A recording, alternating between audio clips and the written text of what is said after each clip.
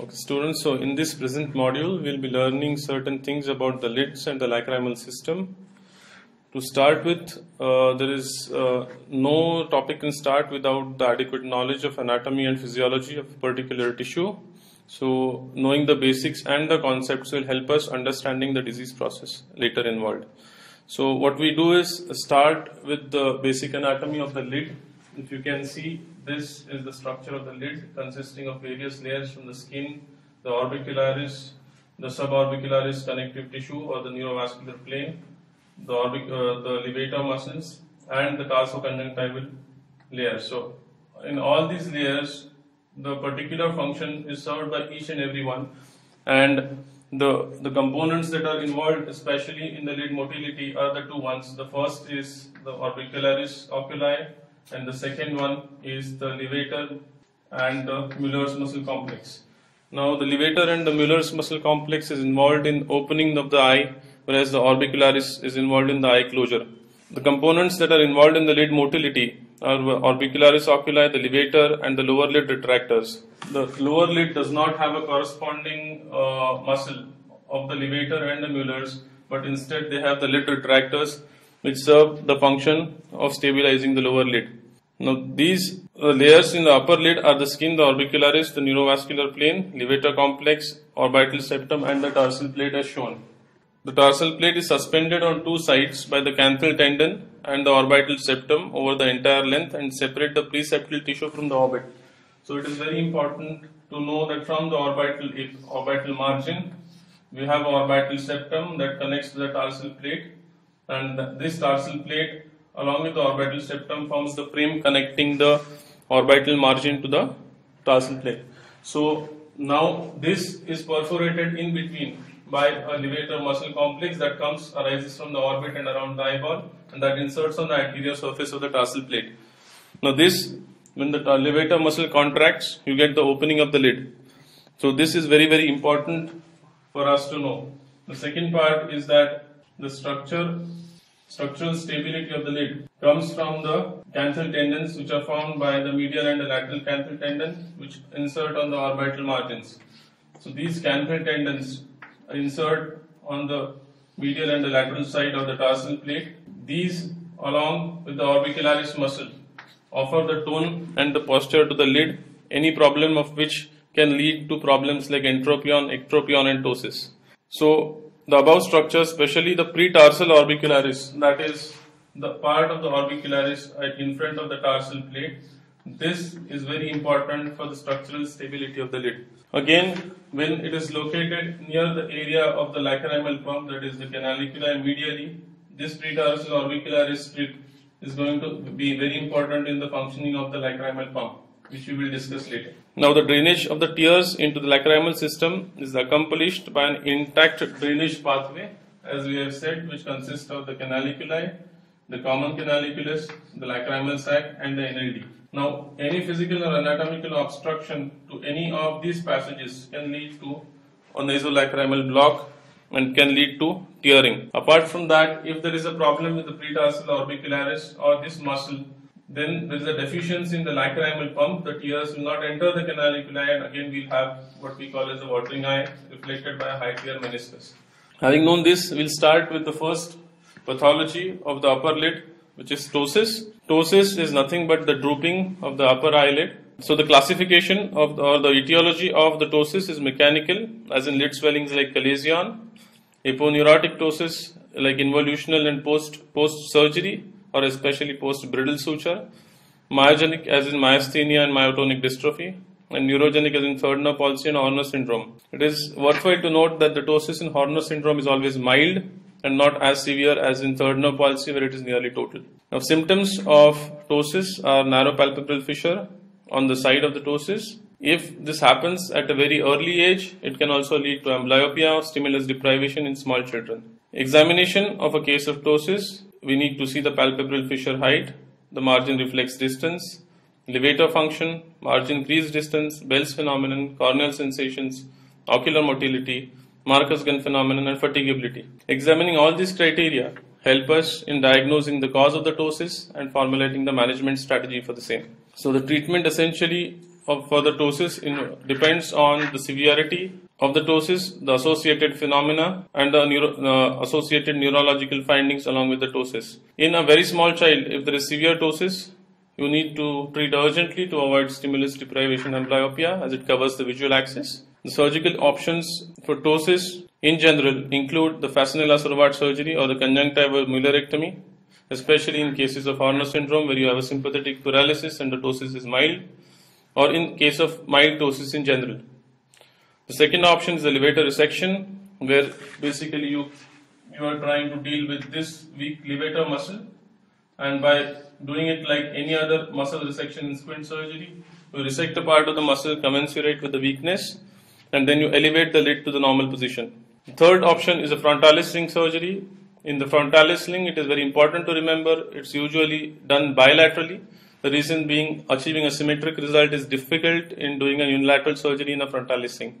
In cases of very severe ptosis and in aberrant regenerations, bilateral ring surgery is mandatory to achieve a good cosmetic result, and this is done along with a levator excision. Now let us come to the second pathology, which is most commonly asked in your examinations, that is the chalazion. In chalazion, it's basically one of the etiology of ptosis. It causes a mechanical ptosis due to its weight. It is a chronic lipogranulomatous swelling of the meibomian glands caused by the blockage of the orifices and stagnation of the secretions. The word lipogranulomatous is very important because it is basically a granulomatous reaction to the lipid which is stagnated inside the tarsal plate as a result of blockage of the meibomian glands. The predisposition to this condition is especially in seborrheic individuals and people who have skin types who harbor acne. The symptoms of this disease are a painless swelling of the lids which gradually increases in size. It may be pea-sized or it may increase to enormous sizes in some individuals. It can affect any age group. Recurrent swellings in the adult occurring at the same site, especially after surgical excision, need to be treated carefully because they have a chance of harboring a sebaceous cell carcinoma. The treatment options for chalazion are: first, in small children with small size swellings, they tend to do well even with observation, which can disappear over a period of months. The second option is if the swelling is relatively small and ill-defined, we can go in for an intralesional steroid injection like triamcinolone. This can lead to rapid resolution of the swelling over a couple of weeks. Despite all these efforts, if the swelling increases in size, in children especially if it is causing a lot of ptosis, or in adults causing a cosmetic problem, the third option is surgery, which is called as incision and curettage. What happens basically is this distension of the tarsal plate because of the blockage of the orifice. So this is what is going to happen in the normal state in the chalazion. So what we do is go and incise, put a radial cut perpendicular to the lid margin on the side of the swelling from the inside, and then drain the secretions backwards so that there is no lid scar that is produced. The process is called incision and curettage because we curate the internal surface to promote granulation tissue and healing. Now coming to the third important topic in the lids and the adnexa, that is conjunctivitis. The word conjunctiva comes from the word conjoin, that is because it joins the lid and the globe. It is very, very important for us initially to understand the clinical anatomy and applied physiology, which will help us in understanding the further pathological conditions which we will discuss later.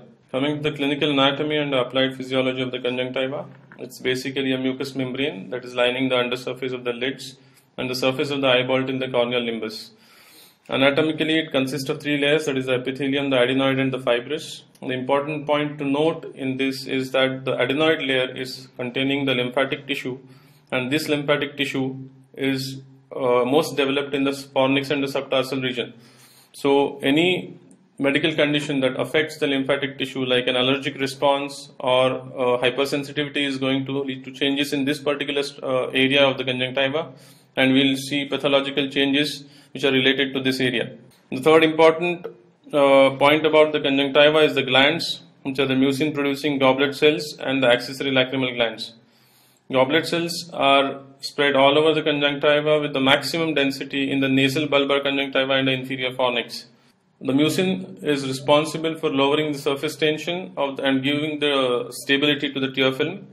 And the important part about this mucin is, besides giving a stability to the tear film, it is the goblet cell density changes in case of vitamin A deficiency, where it goes low, because of which you get a dry eye, and it's increased in cases of inflammation, where overproduction of mucus can lead to ropey secretions as in allergic conjunctivitis. Lymphatics in the conjunctiva are arranged in two layers. The medial side of the conjunctiva drains to the submandibular nodes, whereas the temporal side drains to the periauricular nodes. This particularly gives rise to a painful adenopathy in case of viral conjunctivitis. Also, it can lead to adenopathy in case of granulomatous conjunctivitis. Lymphoid aggregates associated with the MALT or the mucosa associated lymphoid tissue of the gut and the bronchus are also found in the conjunctiva, which explains conjunctivitis as a part of multisystem disease. Now coming to the first or the most important type of conjunctivitis in terms of its incidence as well as in terms of the exams, that is the vernal conjunctivitis or the spring catarrh. In vernal conjunctivitis, there is a bilateral recurrent interstitial inflammation of the conjunctiva with periodic seasonal recurrence. The etiology being idiopathic, the cause is not known, and hence the treatment is very difficult. The only good part about this condition that it's relatively self-limited and it passes off on its own. The age group for this condition is 6 to 20 years but can occur earlier, and by and large it remits by the late teens. The symptoms are recurrent attacks of intense itching, which is very, very important to know. Itching is the hallmark of any form of allergy, and hence itching is the most important symptom and omnipresent in cases of vernal conjunctivitis. Besides this, recurrent redness, ropey discharge, and tearing and photophobia are also important signs. The important signs which are very frequently discussed and pathognomonic of this one condition are Trantas dots, which are chalky white deposits at the limbus, which are atop gelatinous aggregates at the limbus. There is cobblestone papillary hypertrophy of the conjunctiva, which is unique to this particular condition. Mucus debris, punctate epithelial erosions, and in severe cases shield ulcers and dry eyes. All these follow a single spectrum of excessive production of mucus, inflammatory chemicals leading to corneal erosions, which then coalesce to form a shield ulcer. So they form entirely one particular spectrum. It's very easy to understand. As you can see in this particular figure, this is the papillary hypertrophy, which is a reactive hypertrophy in normal individuals seen in all cases like conjunctivitis or any routine irritative condition of the eye. Whereas on the right hand side you have the cobblestone hypertrophy of vernal conjunctivitis, where you have large papillae appearing like cobblestones besides each other. This is a very classical feature seen only in this one condition. It's very, very important to know. Associations of this particular condition are with keratoconus, corneal opacification, and pseudogerontoxin. Pseudogerontoxin is basically an arc-like opacification of the superior cornea due to the peculiar location of the inflammation more in that particular region. The histology of the cobblestone papillae are intense collagen proliferation with accumulation of ground substance. Now this is relatively difficult to reverse, and once deposited there are very, very less chance that it may return to a normal conjunctival phenotype. Conjunctiva is laden in these cases with mast cells, and Trantas dots contain eosinophils surrounded by degenerated cellular debris. So all in all, a hyperreactive allergic response. The most important differential diagnosis in this case is trachoma, which is also very, very common in semi-arid regions and poor socio-economic status in India. The most important difference being the size of the follicles in the upper tarsal conjunctiva, which is not present in cases of spring catarrh. Follicles in UTC, especially giant follicles more than a millimeter or two, are classical and pathognomonic of trachoma. The treatment of spring catarrh essentially consists of medical therapy and surgical therapy. The medical therapy starts with the basic drugs like mast cell stabilizers. Although described as the first line of treatment, they are mostly prophylactic in nature and should be given before the onset of an attack. Very limited use once the attack of conjunctivitis is begun. They consist of olopatadine, cromolyn sodium group of drugs, and they are more as a prophylactic. Topical steroids are the hallmark of the treatment, and they are the treatment in established disease. This is basically the risky part of the whole process, where in case the patient is a steroid responder, because of the recurrent treatment, he can lead to steroid-induced glaucoma, which can be really difficult to treat in some cases. The third options are immunomodulators, which include topical cyclosporin, 0.5 or 1%, which can be used in cases of steroid responders, or they can be used in case for steroid sparing, just in case to prevent the side effects of long-term use of topical steroids. The final, last but not the least, is treatment of complications, that is the shield ulcers. These, as we told you, forms as a result of a lot of inflammation on the surface of the cornea, forming recurrent corneal erosions, the mucus debris on top of that trapped, leading to formation of shield ulcers. Debridement of these ulcers with multilayer or unilayer amniotic membrane transplantation or amniotic membrane grafting can lead to a good healing and prevent scarring of the cornea. Now we come to the lacrimal system. Again, we start in a similar fashion like we did for all the topics. I start with the clinical anatomy and applied physiology of the lacrimal system. It is basically a system for the secretion and the drainage of the tears. After production from the main lacrimal glands, as shown here, these are emptied into the superior fornix with the help of lacrimal ducts, and then the tear film flows over the eye into the tear meniscus, which can be drained by two canaliculi, the upper and the lower one. From the upper and the lower canaliculi, it reaches the common canaliculus and then the lacrimal sac. From the lacrimal sac, by gravitation, these are drained into the inferior meatus of the nose. The effective drainage requires intact passages, that is, all these passages right from the punctum to the canaliculi to the common canaliculus and the NLD need to be patent. So also the ostium of the NLD in the inferior meatus. Apart from that, it needs effective functioning of the pretarsal orbicularis, as we had already told you, that is forming the part of the lacrimal pump. Blockage most commonly in these cases leads to epiphora and is located at the level of the nasolacrimal duct inferiorly. This can lead to stagnation of the secretions and overflow. These secretions can get infected and leading to inflammation of the lacrimal sac, which is called as dacryocystitis. It can also occur at the level of the common canaliculus and the individual canaliculi at variable lengths. So the places of obstruction can be here, at the common canaliculus, at the individual canaliculi. Testing the lacrimal passages hence becomes very important to know the site of the obstruction so that the treatment is facilitated. The testing of the lacrimal passages is done by the probe test. In the probe test, a metallic probe is passed after dilatation of the punctum through the canaliculus. If all the passages proximally are patent, the probe is going to hit the bone just behind the lacrimal sac in the lacrimal fossa. Because of this hard bone behind, it is going to give you something called as a hard stop. In these cases of a hard stop, we are sure that the passages are patent till the point from the punctum to the lacrimal sac. Clinical corollary to that is, in case a pressure on the sac gives a reflux of discharge into the conjunctiva, it means the same thing as a positive probe test giving a hard stop. In case it abuts a soft tissue, then we know it is for sure not the bone. It can be one at the individual canaliculus or at the common canaliculus. Now, depending upon the length of the probe that is inside the canaliculus, we can make out the possible point of obstruction, and the differentiation is done by the syringing test. So, probe test plus the syringing will give you exact location of obstruction in the canaliculi. In the syringing test, we can corroborate the findings of the probe test. In case of a common canalicular block, we would draw the diagram again to understand. In case of a common canalicular block, once we do a syringing from this end, it is going to immediately pass off from the upper canaliculus. So it is going to lead to a fast regurgitation from the opposite side. Pressure on the sac in such cases is not going to lead to a reflection to the conjunctiva. So pressure on the sac test will be negative, whereas there will be fast regurgitation from the opposite punctum. Whereas if there is obstruction at the NLD, the fluid is going to pass, make currents into the sac, and then it is going to flow out through the opposite canaliculus. So it is going to be the slow regurg from the opposite punctum. Now, syringing with the probe test are basically going to locate you the point of obstruction.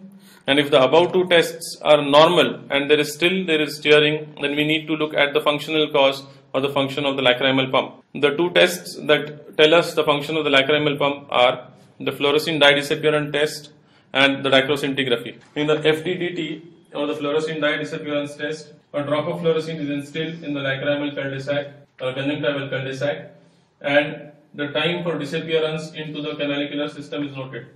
If it is greater than 2 minutes or 2 to 3 minutes, it is considered as abnormal and a functional component needs to be looked at. In case of FDDT, the findings are not found to be very convincing. We can go ahead and do a dicroscintigraphy, which involves a radioisotope testing. A radioisotope mixed with an eye drop is instilled in the cul-de-sac, and with a gamma camera, the activity is measured as it passes down the lacrimal passages.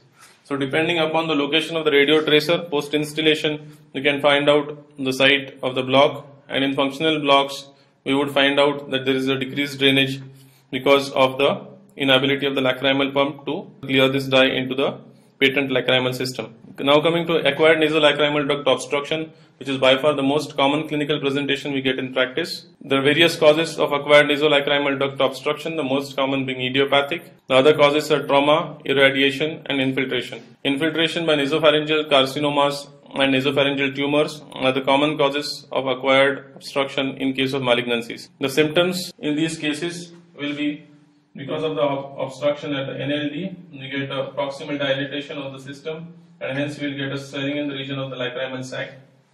Because of the inability to drain, we may get a high tear film and watering, and because of the stagnation, the contents tend to get infected, and we may get presence of a chronic discharging red eye. The signs, as we discussed previously, will be a visible sac swelling, regurgitation on pressure, as we had previously discussed. On pressure on the sac, you will get regurgitation of mucus or mucopus into the conjunctival sac, and syringing will only give a slow regurg from the opposite punctum. Because of the currents produced, the time taken for the regurg to come out will be more. The treatment in these cases involves basically a dacrocystorhinostomy, in which we create an artificial passage or a new passage from the sac to the nasal cavity into the middle meatus. It is essentially done by punching the intervening lacrimal bone and opening the lacrimal sac into a nasal cavity. The anastomosis can be created, or it can just be left open depending upon the technique used.